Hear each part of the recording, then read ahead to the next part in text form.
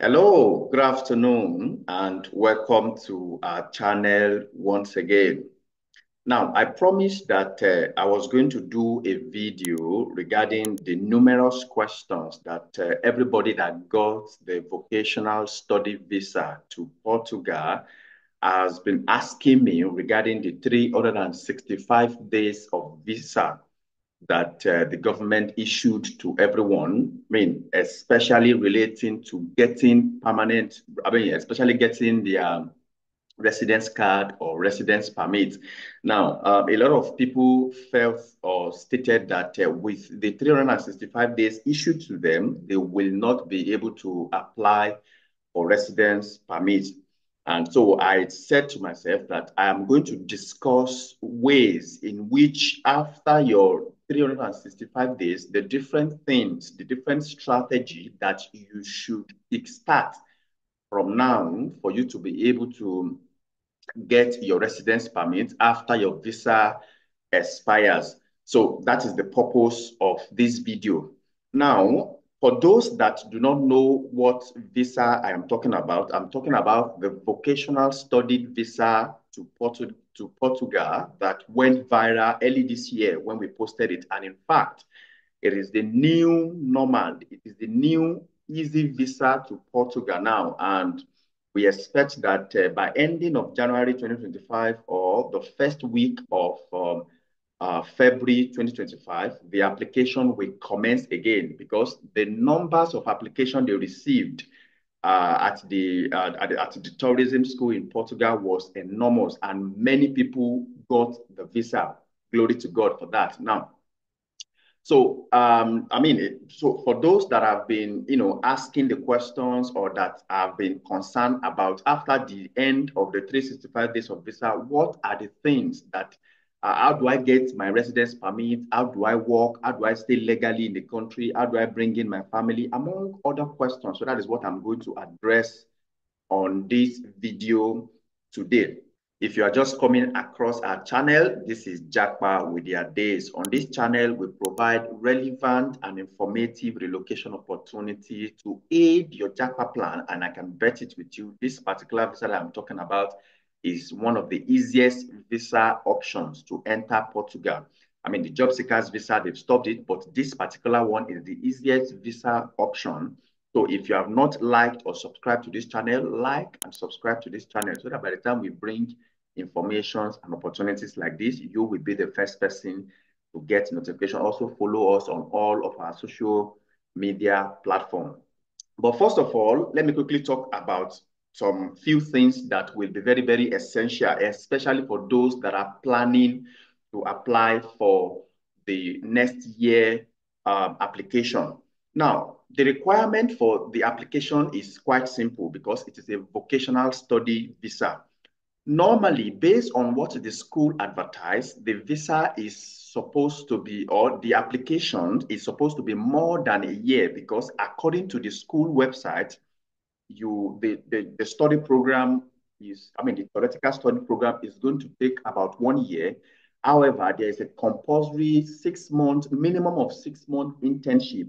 So, but the government decided to issue 365 days visa for everyone. So that means that after your study visa of 1 year, the school is still going to attach you, depending on the course that you study anyway, the school is still going to attach you to some partnership organizations in Portugal and EU. I mean, depending on which country or which organizations they have partnership with, they are still going to attach you with some organization for you to partner with them to be able to get practical experience relating to the vocational study that you have done with them. So, which means, I mean, if that be the case, when you are attached to any organization for either 6 months or another 1 year of internship, you can apply for extension of visa, extension of your visa, or apply for, depending on if you were able to get the permanent job opportunity with any of the organization they assign you to, you can apply or apply for your residence permit. Now, the visa, the requirement for the visa is, I mean, minimum of secondary school certificate, either O-level, GCE, WAEC, or whatever secondary school certificate is issued in your country, the minimum requirement for the application is your WAEC. But if you have HND, BSc, Master, and any other certification that you have, you can also use it to apply. However, the most important thing that I think everybody now should start preparing for is the legalization of your document. Yes, the legalization of your document through the Portuguese embassy in your country. That is the most essential part. When I did the application early this year, a whole lot of people apply, but majority of the people that apply have not yet legalized their document. But luckily, the school admission committee allowed them to, gave almost everybody ample time to be able to legalize their document and submit a legalized document.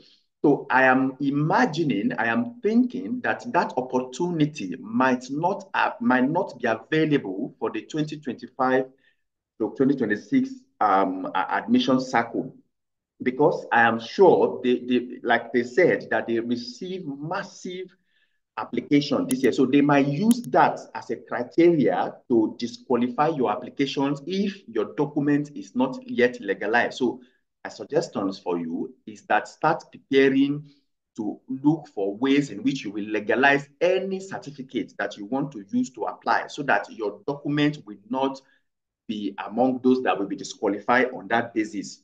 Now, that said, you need to legalize your document at the Portuguese embassy in your country. And by document, I'm referring to your certificate, any certificate that you want to use. And don't forget, the minimum certificate that you can use to apply is your secondary school certificate. Now, another thing that I'm going to say is this: don't apply to the Agave Tourism School. For some reason, a whole lot of people chose that school as their first choice. And to date, for some reason, they did not hear anything from the school. So which, brought about a whole lot of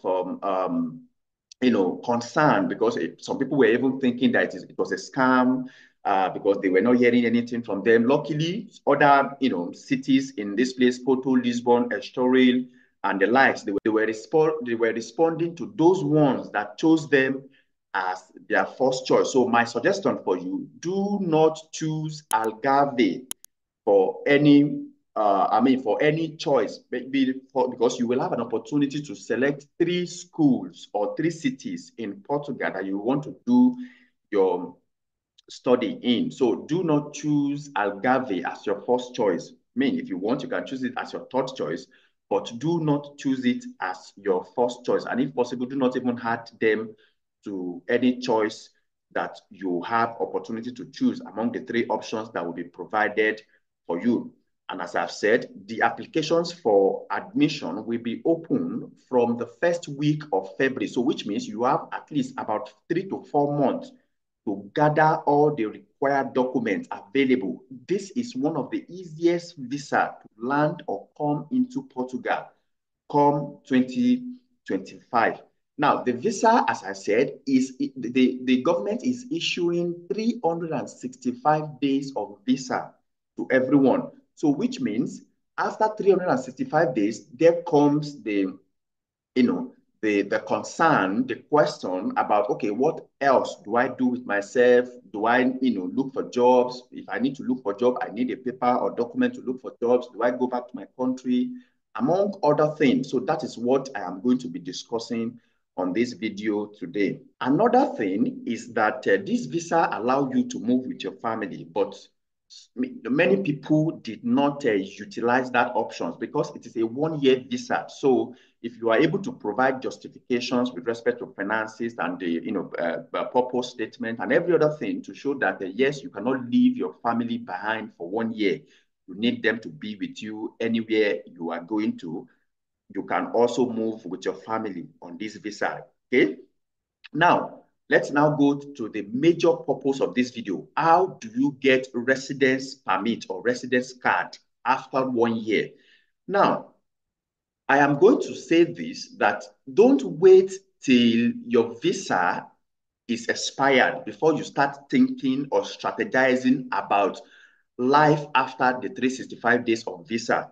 You need to start the preparation now. And one of the first strategy, the major strategy is this.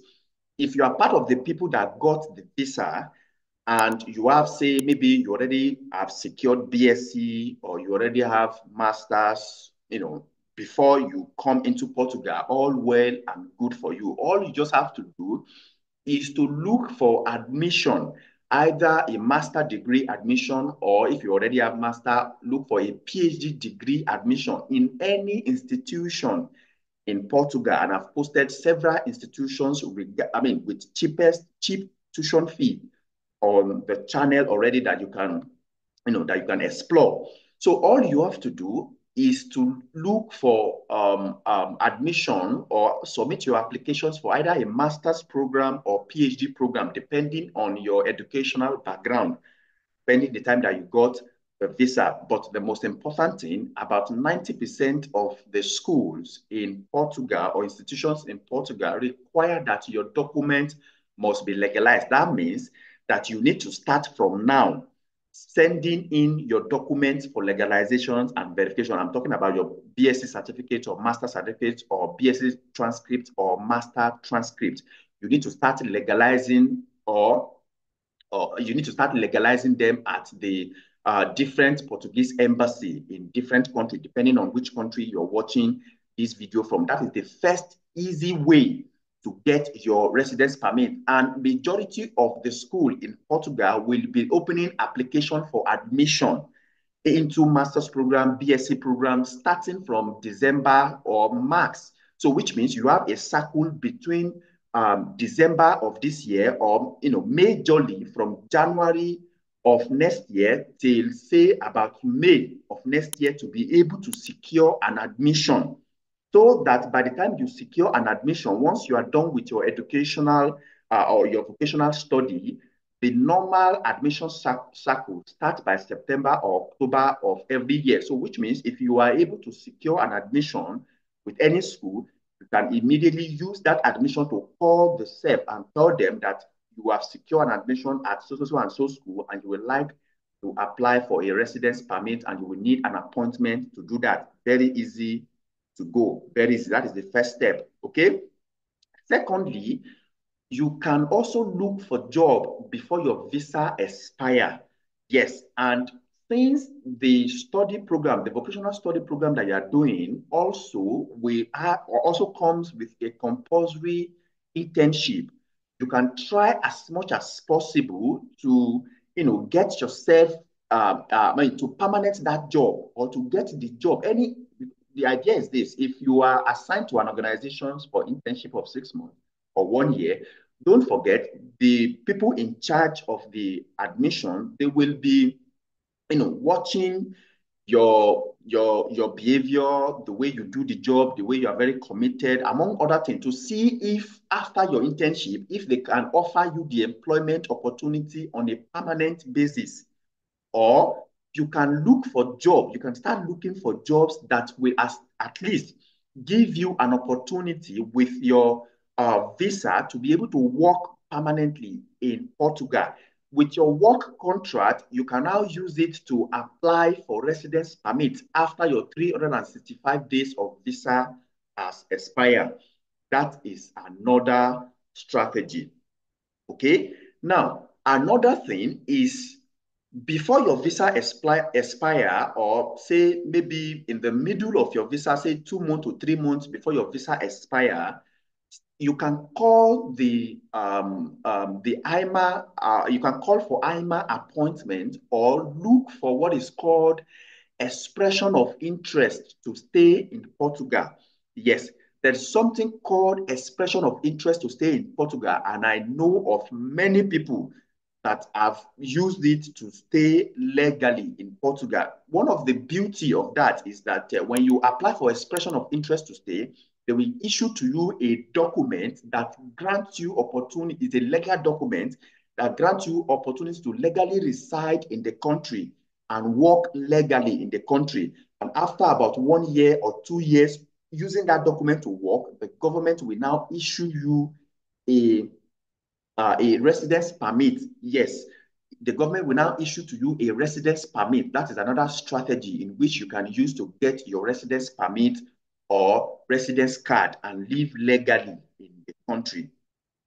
Another strategy is if you have any sort of handiwork, like maybe you are an hairdresser, you are an entrepreneur in your country, or you've seen that the Portugal market is viable for you to be able to continue any business opportunity that you have experience at in Nigeria. Say maybe if you're an hairdresser, if you're a barber, if you are an depending on what type of trade jobs that you have, there is something called entrepreneurship visa. It's under a D2 visa.